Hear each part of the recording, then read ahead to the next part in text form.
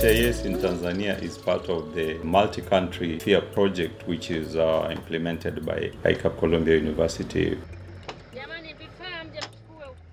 The Tanzania HIV Impact Survey is the gold standard to come out with accurate results on the epidemic of HIV in Tanzania, because we'll be able to reach many people and to have the accurate and timely data collection of the services we have been delivering to people who have been affected by HIV/AIDS.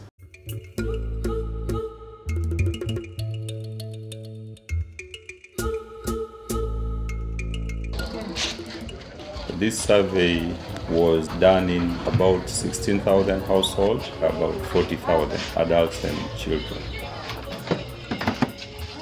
Tutaomba tupate taarifa za kaya.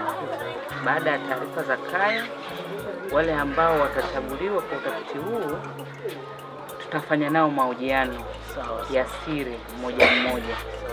We tried our best to make sure that we reply to the questions they ask, to make sure they understand exactly why the government is conducting the survey, how the communities will benefit, and why the government also will benefit by having up-to-date information and data about the magnitude of HIV.